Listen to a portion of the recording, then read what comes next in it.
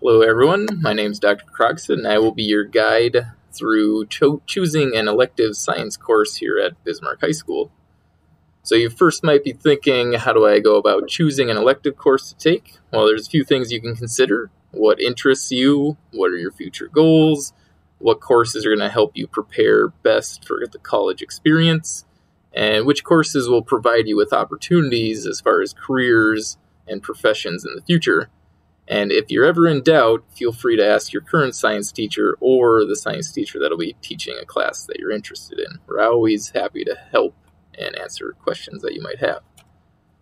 This chart here is in your registration guide, so I'm not going to go through everything in detail, but you can kind of see the general layout on what courses you might want to take depending on your future goals. Some of these courses are a little more rigorous than others, so that might be something you want to consider as well. All right, as far as elective courses, we have life science courses and physical science courses. The life science courses we have are ecology, anatomy and physiology, AP environmental science, and AP biology. That little asterisk there indicates that the class is available as dual credit through a regional university. So that's apart from the AP exam, you can gain college credit.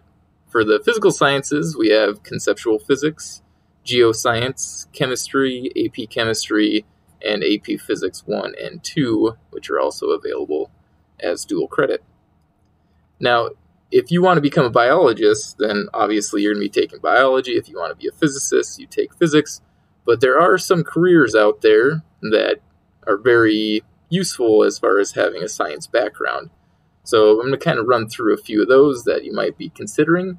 So for AP Bio or Anatomy Physiology, fields like forensics, environmental or conservation professions, botany, and florists, those all use biology principles, and a biology class would be useful for that. Business, economics, government policy, with careers in ecology and AP environmental science. It could include agriculture, which is really important for North Dakota, conservation and restoration biology, environmental consulting, natural resource management, and so on. For chemistry and AP chemistry careers, that could include biotechnology, pharmacy, the oil and coal industries. Chemistry is a very valuable skill for those. In the geoscience careers, that also includes oil and the energy industry, mining and excavation, as well as meteorology. For the conceptual and AP physics careers, that could include construction and mechanical careers, welding and electrical work, engineering, and biotechnology.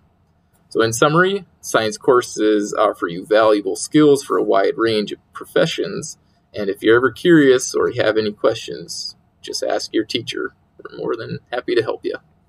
Good luck choosing your next science class.